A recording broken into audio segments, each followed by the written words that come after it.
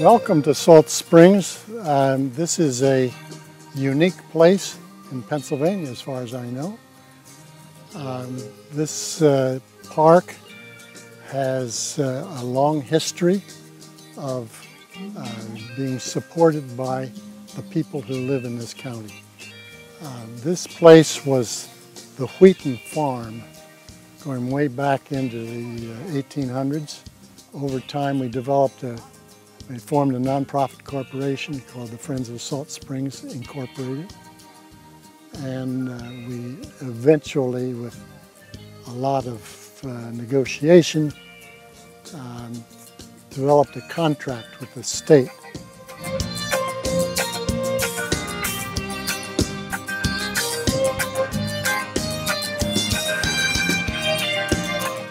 We have a lot of beautiful amenities here, very unique things. One is the creek that we're standing in right now, Fall Brook, a glacial creek which runs down from the mountains and has 3 beautiful waterfalls which are a great place to cool off on a hot summer day like today.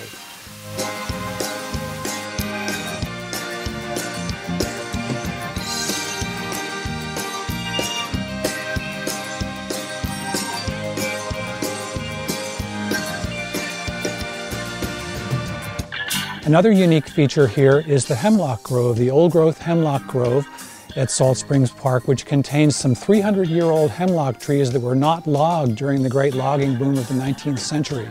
These giants tower over the park above this gorge here, and we have a boardwalk which goes through them, which enables almost any visitor to enjoy them at their convenience.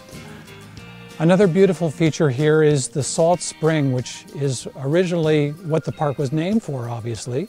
It was used by the Native Americans as a source of salt, also by the early settlers in the area.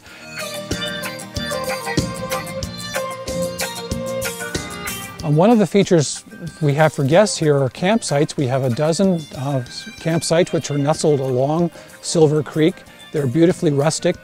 We also have bathhouses to go with that. We don't have any amenities, no hookups, but it's a great place to go tent camping.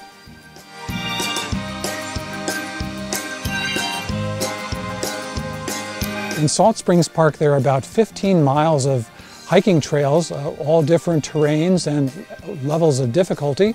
One of them goes up the creek that we're standing in right now, the Fall Brook. Others wind through the fields, the overgrown fields that used to be used for farming, and through the hemlock grove at the top of the hill. Some are very steep and some are much more suitable for casual hiking.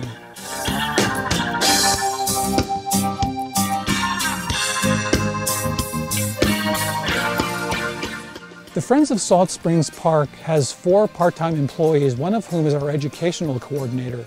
We run a series of programs, an average of 1 every 2 weeks throughout the year. We do various things like look at the stars, talk about the various animals and plants that we have in the park.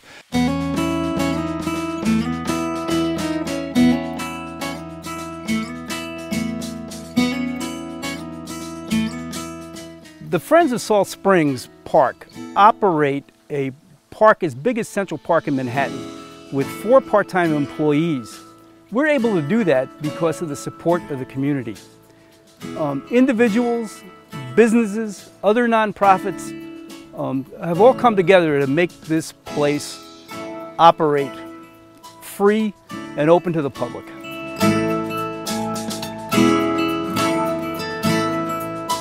We need more help, though. There's a lot to do here.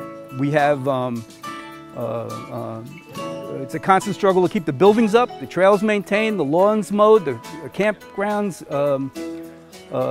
pleasant places for families to sit. So help is always appreciated.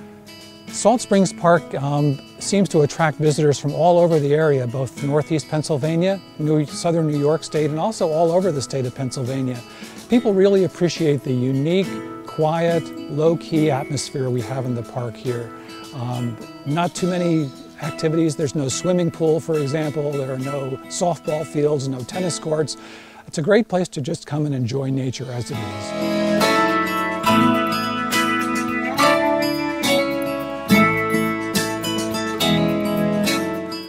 Salt Springs Park is really easy to get to.